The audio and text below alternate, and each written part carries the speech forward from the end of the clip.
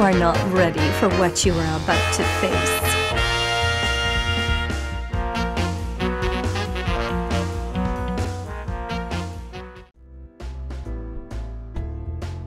Hi everyone, welcome back to another fighter showcase where I focus on a particular variant and find ways to make them shine.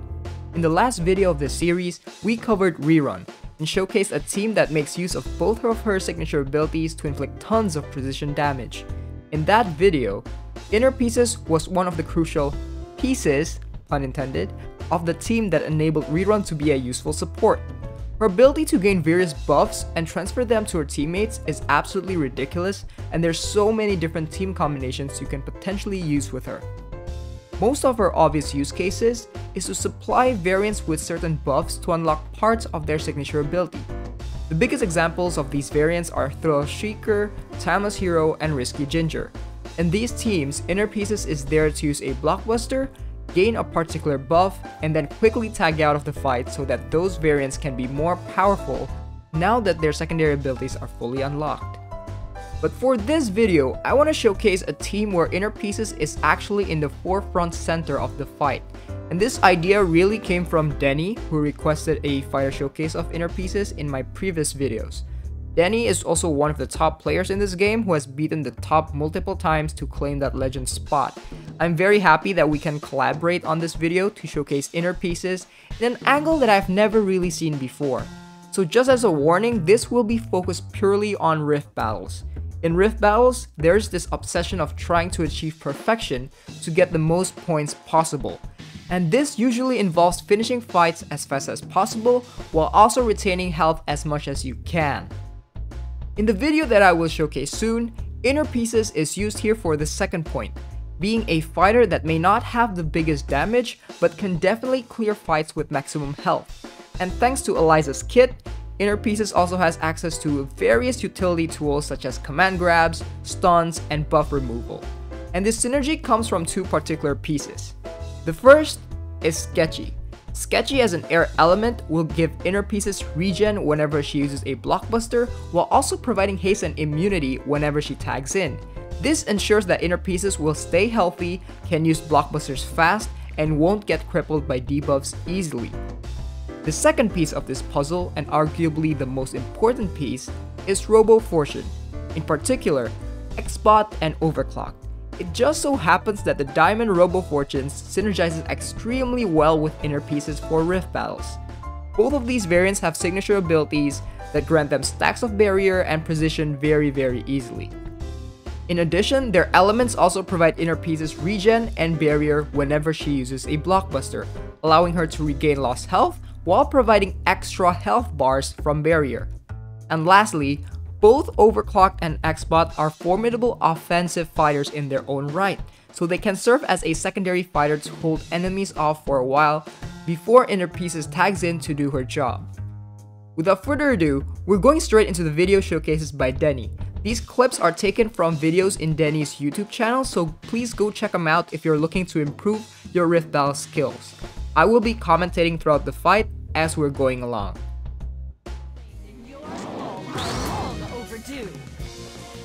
In this first battle, we're up against Immortal Fiber, Biting Cold, and Blue Screen. Plenty of things to watch out here.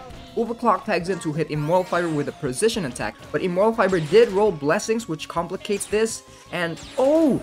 That Phaser Burn cleared up that single stack of Blessing, dealing tons of damage for Overclocked. What a shame. And we see Inner Pieces tagging out Biting Cold, but got hexed and immobilized from the modifier. This ain't looking good. Overclock tags in to deal with Blue Screen here, getting cursed from Sketchy. Catastrophe Cannon Alpha doesn't seem to deal enough damage for the kill here. Laser beams are being shot left and right, but Overclock landing a stun with a Phaser Burn, and a few more Phaser Burn finally kills Blue Screen. Inner Pieces tags back in to fight against Biting Cold, which appears to be tainted, but those stacks of barrier and regen is keeping her healthy enough to not worry about the reflect damage at all. A Chaos Banish followed by a tag out flunks Biting Cold high, allowing Overclock to tag in safely. Overclock grabs Biting Cold, and before she gets up, uses a Catastrophe Cannon Alpha to finally win the battle. The second match is similar with Twisted Metal, Model Leader, and of course another Immortal Fiber. Inner Pieces gets cut with some bleed here from Twisted Metal's signature ability, and Denny is trying so hard to get rid of her from the stage. Another use of a command grab with a blockbuster gives Inner Pieces some regen stacks to cancel out those bleeds before patiently waiting for a safe tag out opening. Immoral Fiber enters the stage, and Inner Pieces attacks with Sekhmet before quickly tagging out so that Xbot can come in for a precision kill. A single phaser burn hits Immoral Fiber with that stun, and now it's just a waiting game till that final stand disappears. A phaser burn is launched before we got an opening for a precision boosted Theonite beam to kill Immoral Fiber safely. Twisted Metal comes back in, and now Denny is moving back here to get a safe distance away from Twisted Metal until all of Xbot's debuffs are removed so that Inner Pieces can tag in with all those buffs on her, and now is just trying to chip away Twisted Metal's health, but the reflect damage is dealing some hurt here. With just 2 uses of blockbusters, she quickly gains 4 stacks of regen to get all those health back.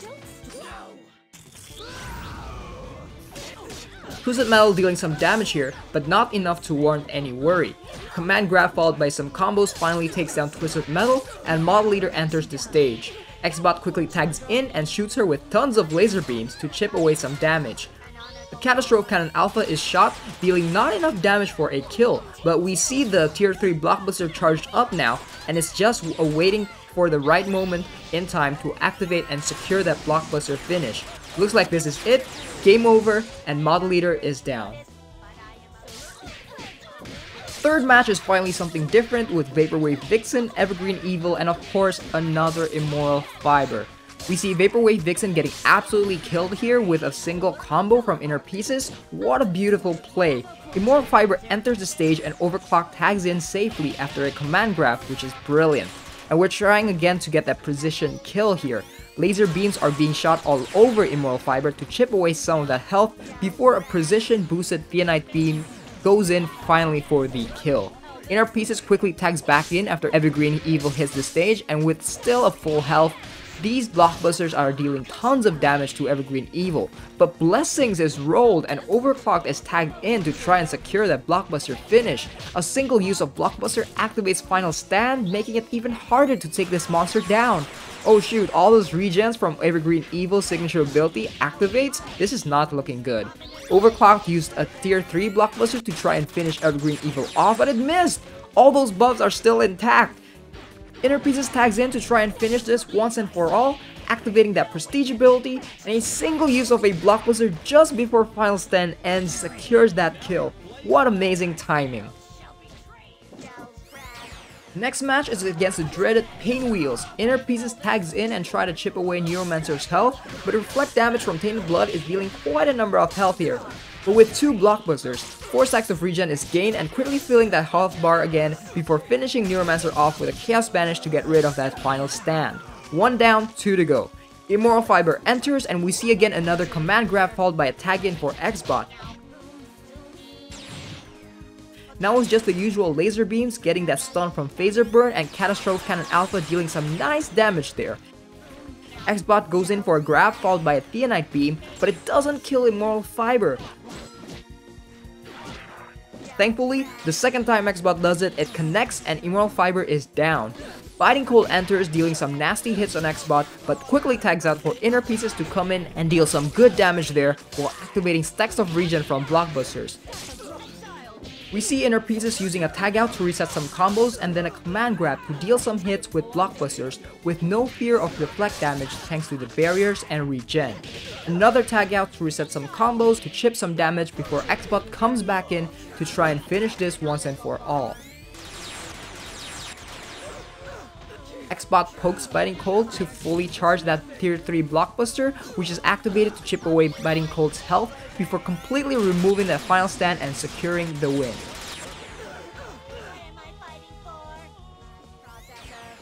The next one is similar, but Immoral Fiber is changed into Model Leader instead.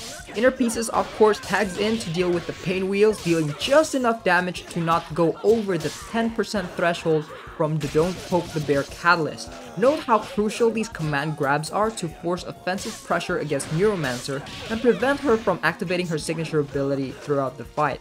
Denny moves back here to prevent Biting Cold's signature ability, and a beautiful intercept right there to catch her on the air and poking Biting Cold with a flurry of blockbusters. Stacks of regen are again keeping Inner Piece's health up, and a following command grab allows Inner Pieces to finish Biting Cold off. Now that the pain wheels are gone, Xbot can come in to deal with the model leader left standing. Xbot uses a Catastrophe Cannon Alpha but barely deals any damage with those stacks of armor gained by Model Leader. Xbot tries to get close to Model Leader but gets knocked back from a burst. A Theonite Beam is blocked and barely deals any damage, and another Catastrophe Cannon Alpha goes off but is fully blocked again by Model Leader.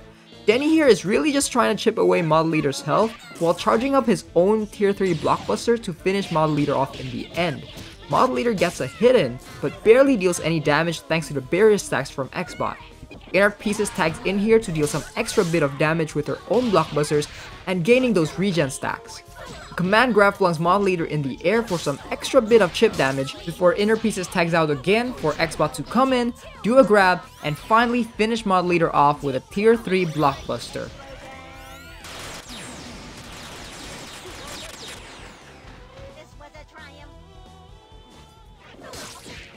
Alright, next is a very tough matchup here against 2 Immoral Fibers and 1 Evergreen Evil. Immoral Fiber gets stunned from Variable Cutter, allowing Overclock to creep up to it, dealing some combos before finishing it off with a precision boosted Theonite Beam.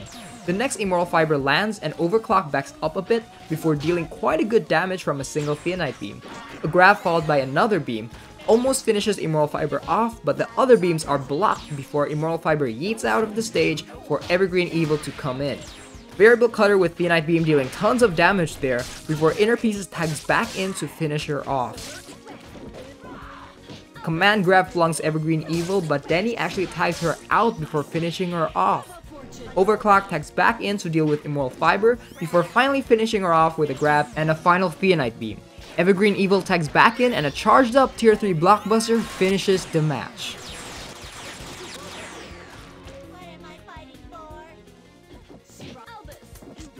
Next, we have Plot Twisted with 2 Immoral Fibers. Plot Twisted was about to be tagged out but missed, so Xbot has to come in to deal with her.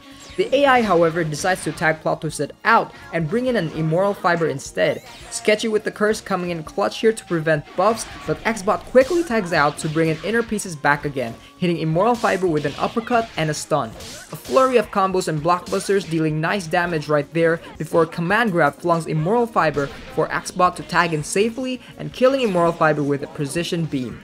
Plot Twisted enters the stage, gets hit with a phaser burn, and retaliates with an Inferno of Leviathan, forcing Xbot to block the incoming damage.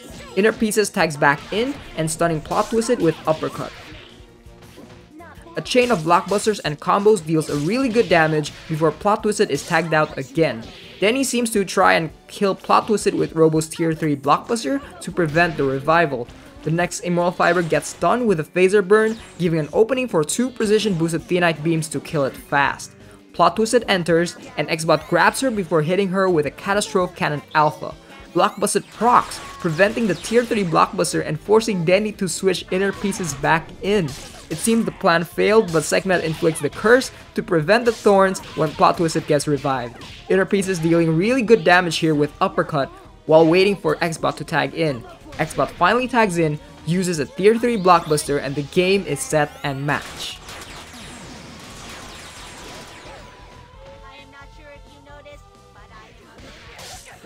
Now this is going to be the last match, and this is actually against my own base with Neuromancer, Immoral Fiber, and Evergreen Evil. Neuromancer is tagged out, and a command grab flungs Immoral Fiber for an uppercut and a flurry of blockbusters to get those stacks of barrier while dealing plenty of damage. Another Inner Pieces tags in using a command grab, followed by 2 more blockbusters to get 2 more stacks of barrier. Seems like he's going to try and tank Immoral Fiber's damage here. Immoral Fiber dies, dealing tons of damage to Inner Pieces, and Neuromancer tags in, but Inner Pieces uses a command grab before switching out and trying to chip some damage with blockbusters. Neuromancer, however, knocks Inner Pieces away with a burst. Inner Pieces patiently waits for a stinger before using a blockbuster to get close. Inner Pieces gets hit with some damage here and moves back with an uppercut, before switching out and dealing some extra damage with Sekhmet and dealing that crucial curse to prevent Grudge from Painwheel. Neuromancer is then tagged out to deal with Evergreen Evil. A command grab flunks Evergreen Evil to a Chaos Banish to the face, followed with a Blockbuster to get more Regen and Barrier. A command grab followed by a Chaos Banish removes those buffs from Evergreen Evil before a Sekhmet Axe comes in to deal plenty of more damage. Final stand keeping Evergreen alive here, but Inner Pieces then switches and a final Chaos Banish finally kills Evergreen Evil. Neuromancer is left and is quickly flung with a command grab followed by several blockbusters to the face. A tag out is used to reset the combo and Inner Pieces switches again, and note that both health bars are completely full now. A quick use of blockbuster to chip some more damage followed by a command grab and a final blockbuster seals the deal.